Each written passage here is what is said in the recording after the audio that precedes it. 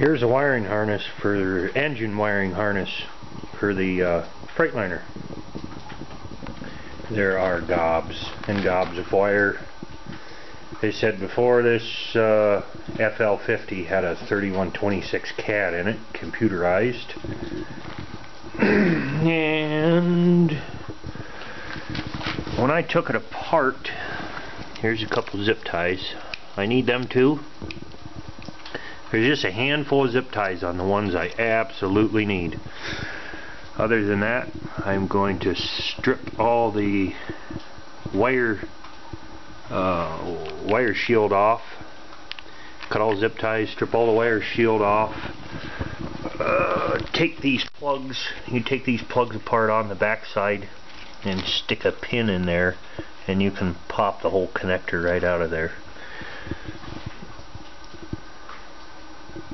So there's three connectors that have 1, 2, 3, 4, 5, 6. 1, 2, 3, 4, 5. So there's 30 slots on each plug, 3 plugs. See, they're not all used on this one. So you have a potential for 90 wires, right? Yeah, 90 wires. Not all of them are used on that one or that one. A few shy. This one has a ton. Has more than the rest of them. And I only see 2 zip ties on that one. 3. There's one down there. So out of all of this mess, I'm going to need about a dozen wires. Is all I'm going to need. So I'll strip everything down, pull the wires out I don't need, put the wire loom back on, and put it back in the truck. And there is one more. This harness here is for the tail lights. And there was a lift gate on this truck. So there's the controls for the lift gate and all the wiring for it.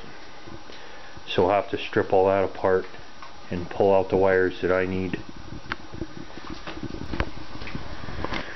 Okay, I don't know how many hours later we are here. Got this harness straightened out. Got that pile and got that disaster taken out. There is one plug that I'm gonna have to trace down. That one was for the speedometer signal that went in this green plug, and unfortunately it went down to the ECM on that cat motor. So I'm gonna have to figure out where in this blue plug those need to go. Other than that, that's all stuff I don't need. I was a little mistaken on how many wires I need.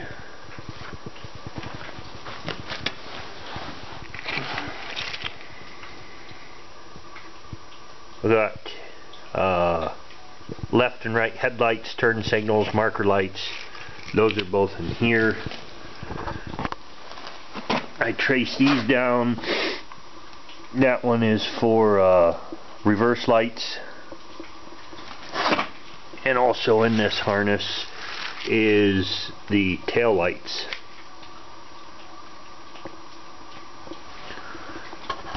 So this harness I didn't have to trim up very much.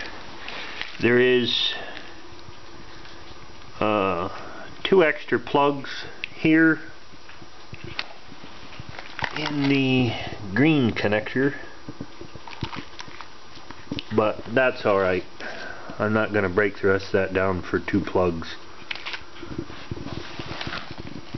This red one cleaned up really nice. Let's see. There's battery hot. Ground wire to the starter. There's the other hot wire to the reverse lights. And the 2 plugs for the coolant sensor.